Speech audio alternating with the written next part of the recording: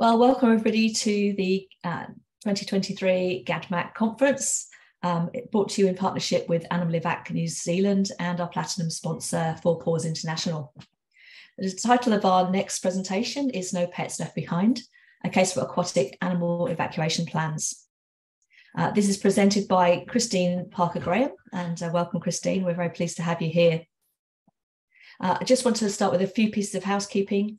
The Zoom chat feature has been disabled, so if you've got any questions, please put those into the Q&A at any point. We'll try and get to those at the end of the session. We have enabled the multilingual closed captions function. So if you need help with translation, please look at the bottom of your screen. You can click on that and select a language if you need some help with translation. We encourage you to use the hashtag GADMCconf for Twitter and social media, and let the world know that we're out here and trying to do our best for people and animals in disasters and emergencies. Just a quick reminder, we are recording this session, and we will be making these recordings available later on as quickly as we can. So without further ado, I'd just like to welcome Christine to GADMC 23 and let you kick off. Thank you, Christine.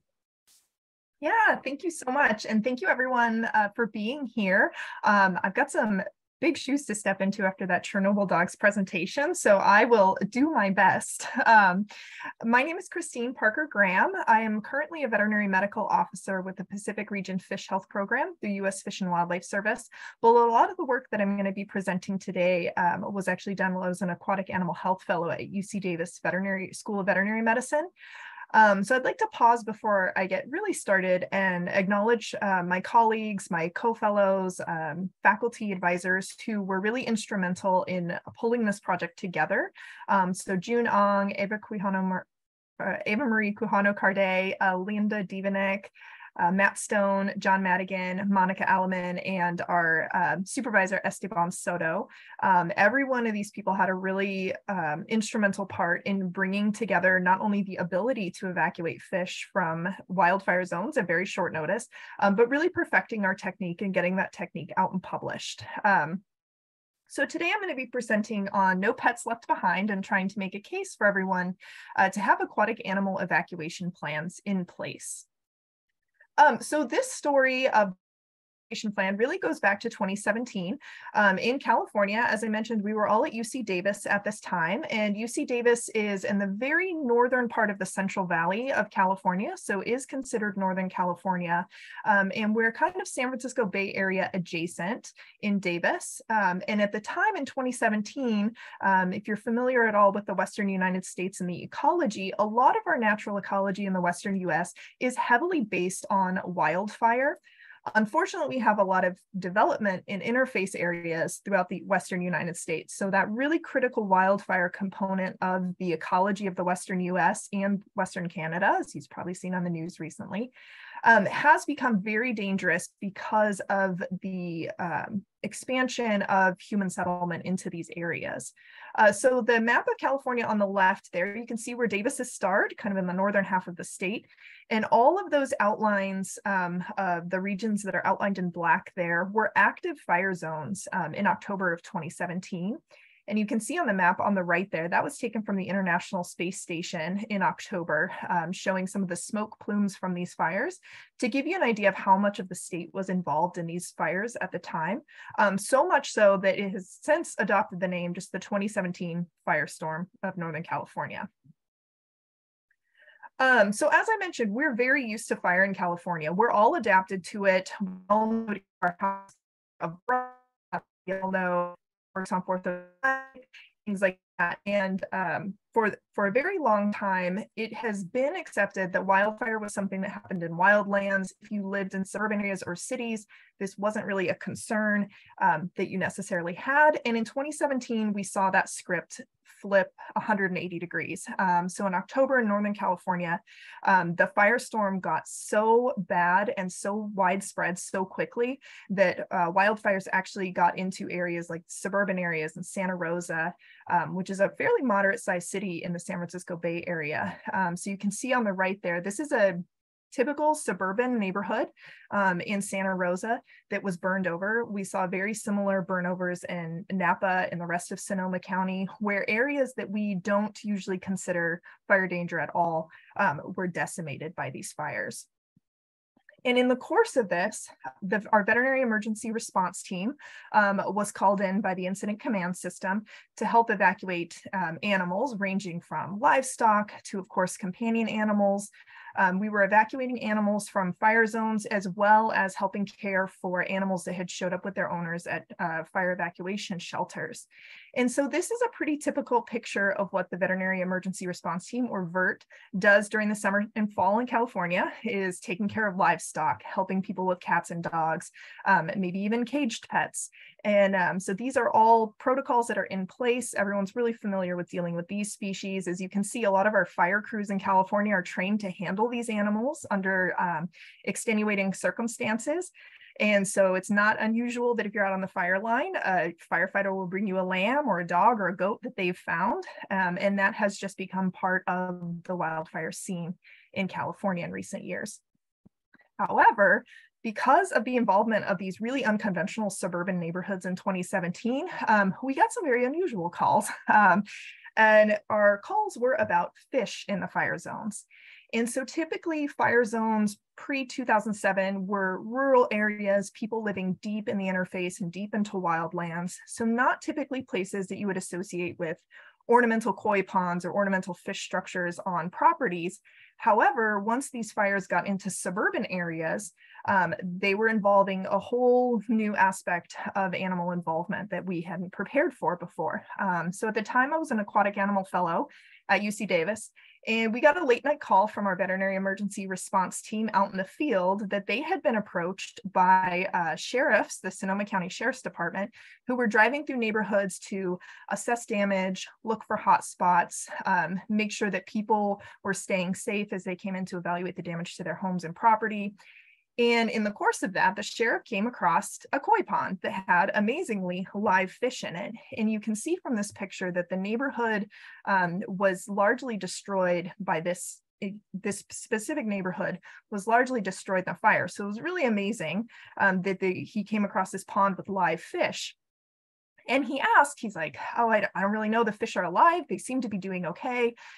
Is this something I should worry about? Should I leave the fish? Should I evacuate the fish? And of course, our response is evacuate those fish if we can. So when we get these fires like this, our main concern with these ponds is that we lost the life support systems for the pond. So we've lost filtration, we've lost temperature control, we've lost oxygen flow. So hypoxia is our greatest risk, or just the complete dissolution of oxygen from the water.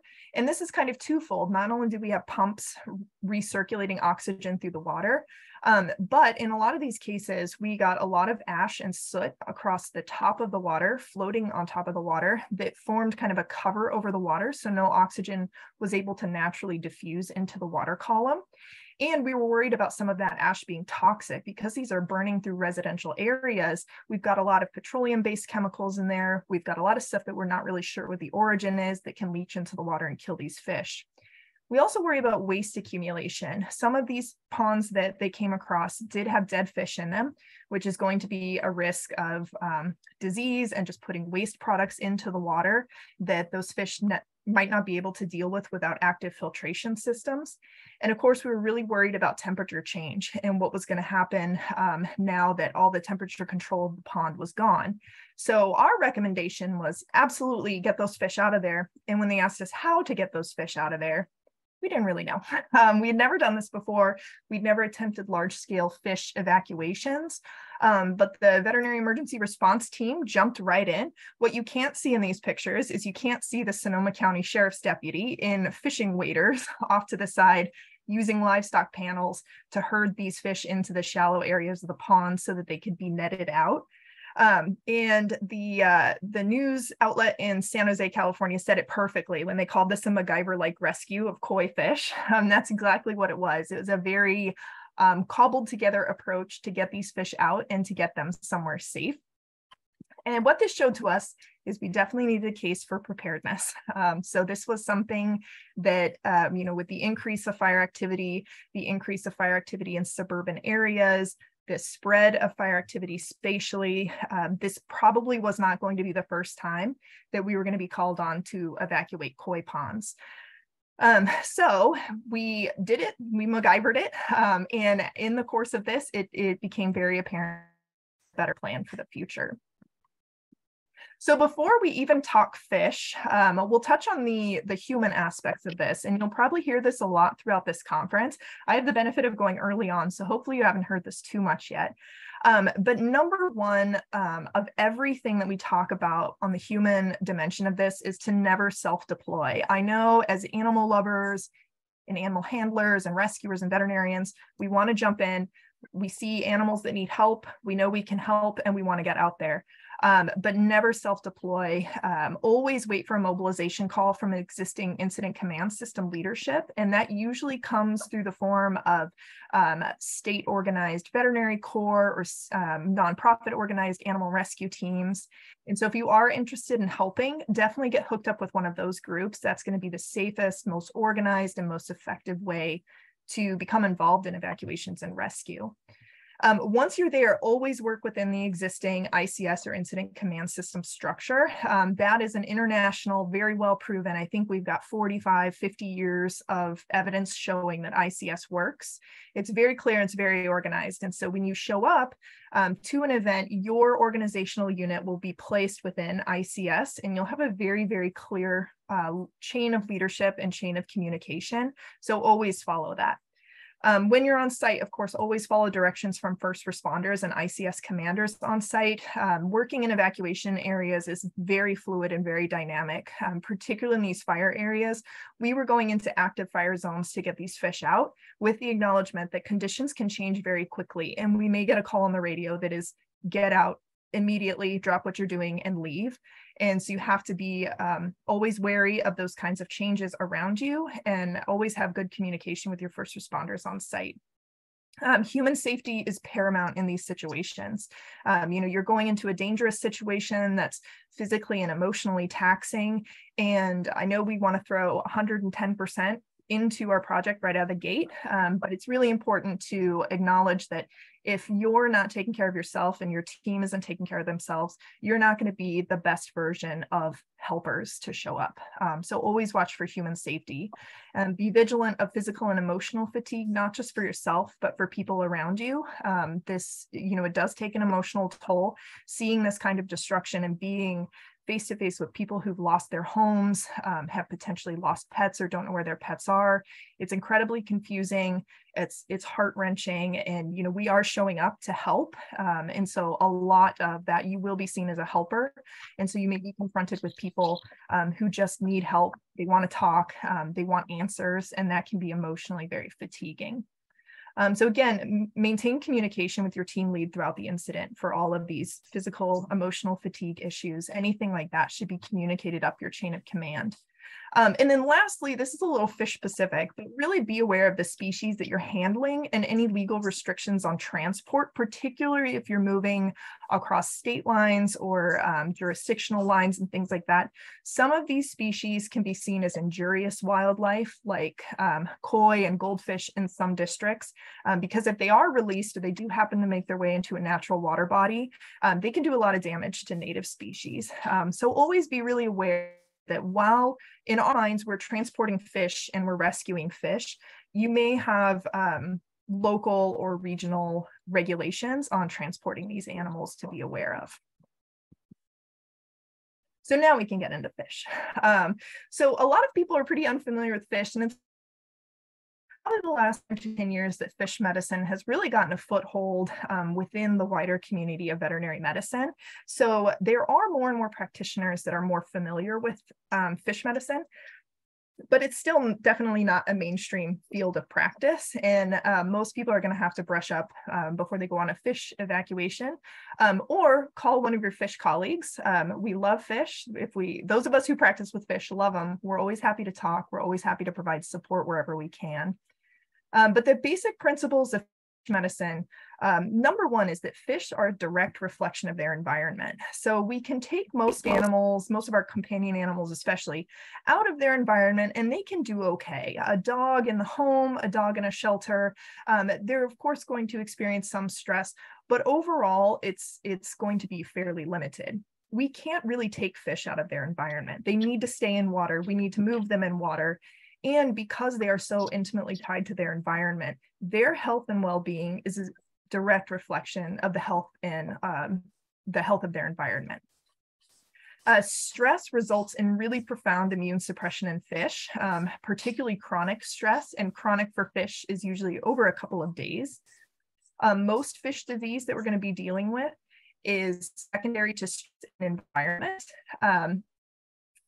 Fish do tolerate gradual change better than acute change. So fish that undergo acute changes, like these fish that are in fire zones, they are going to be stressed. They're experiencing a lot of environmental degradation. And so they are really going to be at risk of secondary health problems and secondary infections. And lastly, biosecurity is a really integral part of fish health management. And biosecurity is one of those things that I think we do think about as veterinarians, but in a situation where you're rushed and it's emergency, biosecurity can kind of fall to the wayside as we're just trying to get animals out and get them to safety.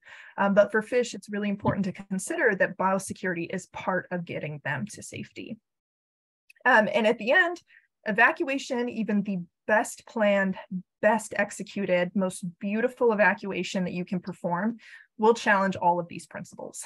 And so this is just to say, be prepared to deal with and mitigate these problems, but in a realistic, practical way, there's no way that you're going to eliminate all of these from the list. So the first challenge is handling and transport. So like I mentioned, fish can't be removed from their environment. So you're moving the environment along with the fish. And that environment is water, which is incredibly heavy, it's incredibly unwieldy, and it is going to take a lot more space in water than it is with your patients. So you do need to prepare for that. In our case, we were transporting fish anywhere from about 112 to 140 kilometers from the fire zone to get them back to Davis where we could safely house them. And this was pretty slow going. As you can imagine, we were driving on roads that were also being used by first responders, which of course absolutely have the right of way to get where they need to go. We're driving on roads where signaling is often out because of electrical outages. There may be downed power lines or downed trees on the roadway that we have to navigate. And so that 140 kilometer trip, which usually may take us an hour and a half or so, was taking 3 to 4 hours. We were also making these trips with a really heavily loaded truck. So we used 100-gallon livestock feed or water containers, which is about 370 liters. So you can think about 370 kilos being added into the back of a pickup truck.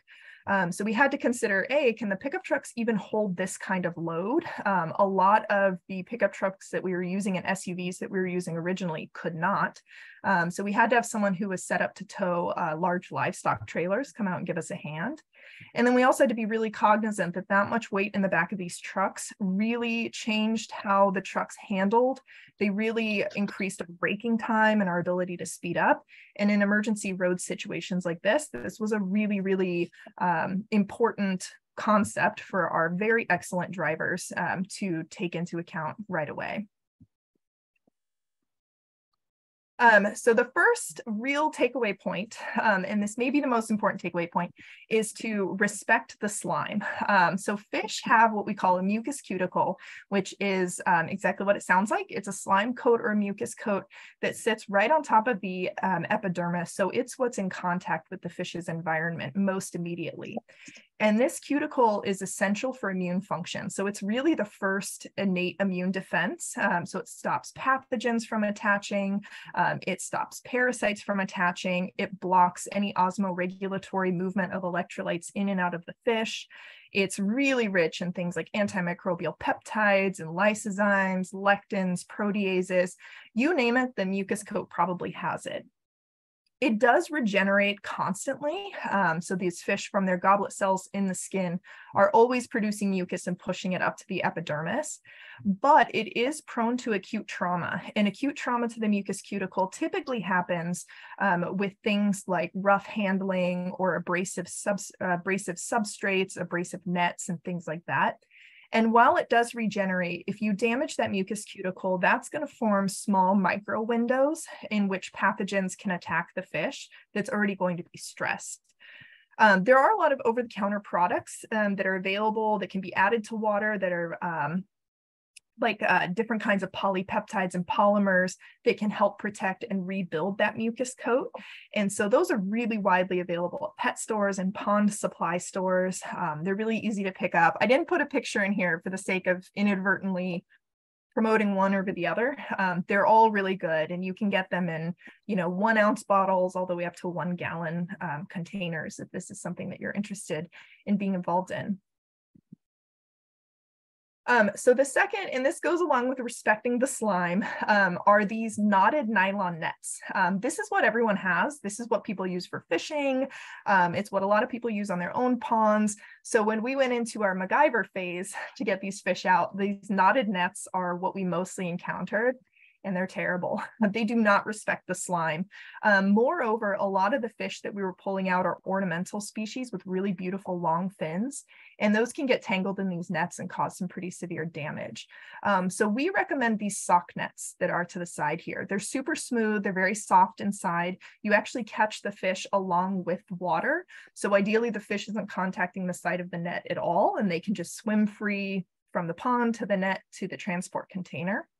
And then, of course, always wear gloves to protect yourself and to protect the fish. And we really like the non-powdered nitrile gloves because that's not going to introduce any particulates that could be potentially dangerous into the water.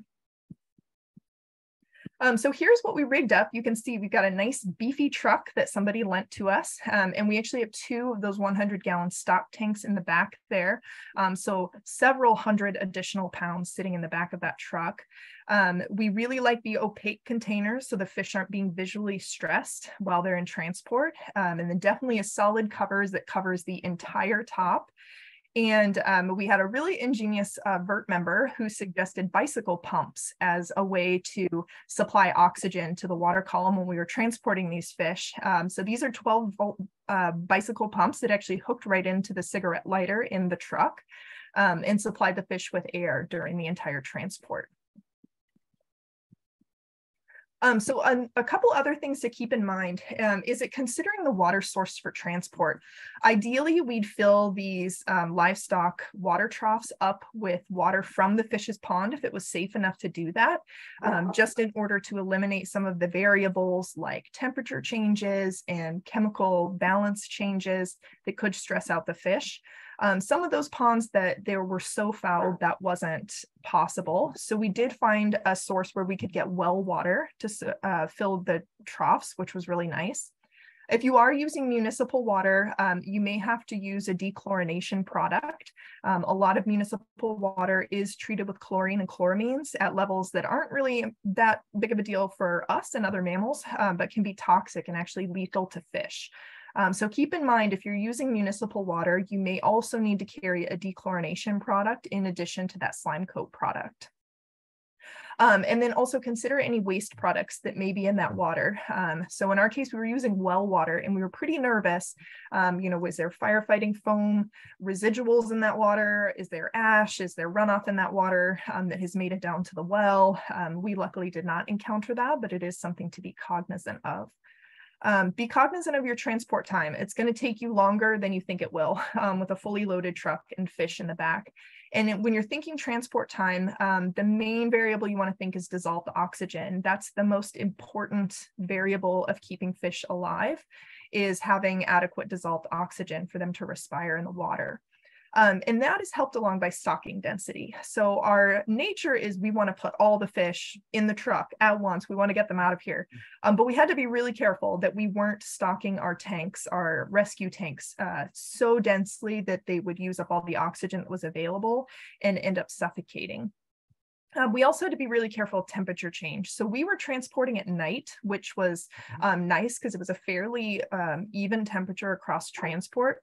But if you're transporting during the daytime in the sun, those opaque tanks can heat up pretty quickly.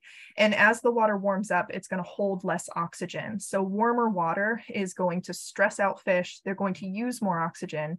And then warmer water is just naturally going to hold less oxygen. And then again, water is really heavy and you need it. You can't transport fish around it. So this is just a very unfortunate reality that you're transporting a lot of very heavy water with you when you're evacuating fish.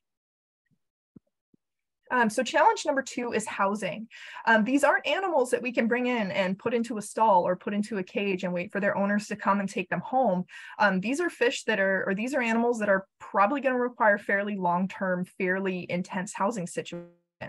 Again, be cognizant of the water source when you're housing these fish and chlorine levels in those water sources.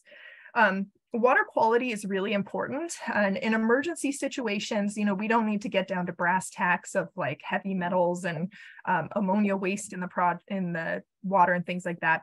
But the two that we really do want to match as closely as possible to the home water or the transport water is temperature and pH. And so if you can match that as closely as possible with the housing water, that's going to make your fish patients' acclimation a lot easier. And then, of course, biosecurity.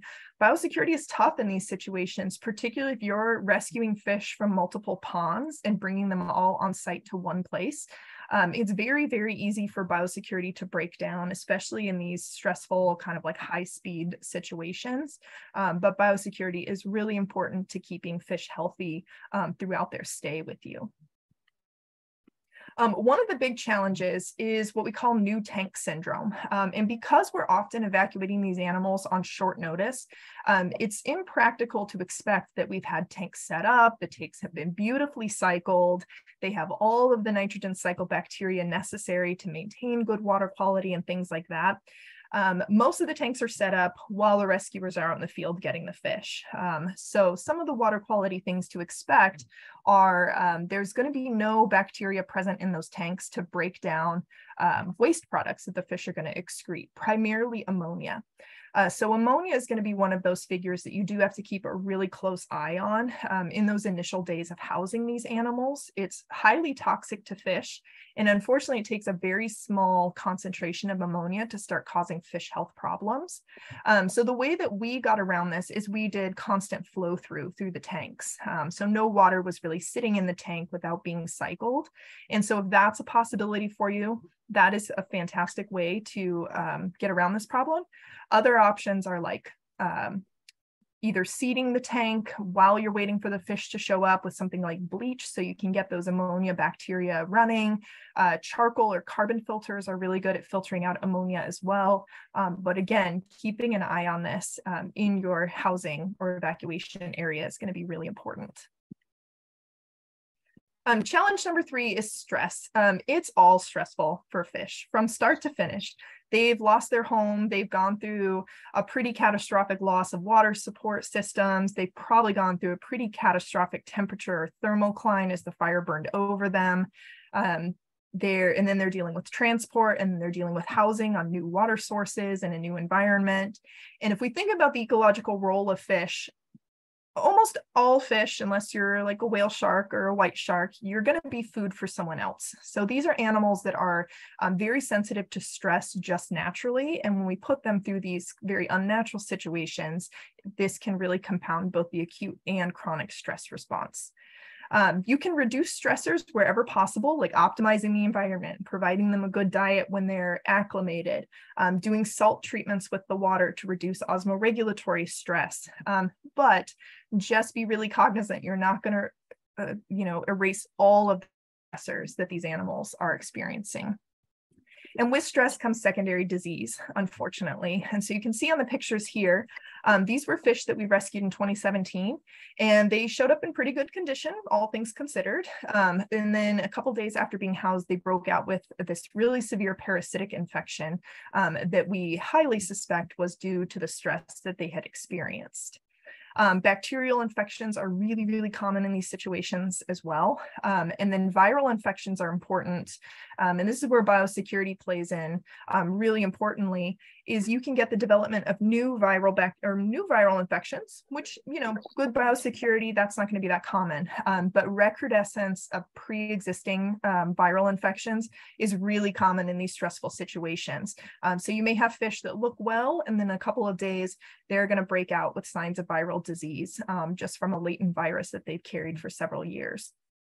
And then, of course, trauma is always a consideration here. The fish are going to be banging themselves into the side of the tank, trying to get acclimated to their new environment and things like that. So trauma is always something to be on the lookout for.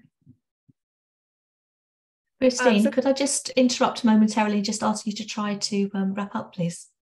Oh, yeah, definitely. Okay, so I'll actually jump through. This disease stuff is getting into the weeds. So I just wanted to point out that there is a lot of public support for this. So when we headed into this, we were like, oh gosh, what do we do with these fish? And then in our this was put on the social media for the university, and there was massive, massive public support for this, and really showed to us that people's fish are really important to them, and rescuing these fish was really important to getting their owners back to a sense of feeling home, or back to a sense of stability and possession that they had lost in the fires. So here's a fish evacuation kit for if you're watching this later and can pause the video. The key takeaways, again, environment. Water quality are really important for these animals. Always respect that slime code as much as you can. Do what you can to reduce stress. Always be thinking biosecurity and how you can make the environment as biosecure as possible. And then, of course, reach out to your fish colleagues at any time. There's tons of species of fish. There's tons of ways of housing them, tons of different environmental preferences that these animals have. And really the easiest way to get to the bottom of this is just reach out to someone either in a local koi club, a local pond store owner, a local veterinarian that sees fish hobbyists. They're always happy to help out, especially in these kinds of times, and do what they can for their other fish owning colleagues. So this is my email address. Please feel free to email me if you do have any questions or want any more information. And we have published these guidelines in the Journal of the American Veterinary Medicine Association, or JAVMA. So this article is available open source on their website. And if you can't access it, I'm happy to send it to you. It has all these guidelines in detail, as well as that supply list and some other pointers with the infectious disease aspect. So very happy to share this with anyone who's interested. And then lastly, this is just to show it was a massive group effort. So just a thanks to everyone who helped out, from the sheriff who found the fish, all the way up to the Center for Aquatic Biology at Davis, who helped us house these fish, and the students who took care of these fish while they were staying with us. Thank you. If you can just stop sharing for us, that'd be great. Sorry to have rushed you off at the last few minutes, Christine. That was a fabulously sort of comprehensive view of a very different kind of world, I think, for many people that involved mostly with the terrestrial sort of beasts and in my case, pets. So thank you so much for all that information. And maybe we can look at how we could promote some of these references and articles that our speakers are mentioning in their presentations. Perhaps we can host those on the website and do the same for Jennifer, the previous speaker.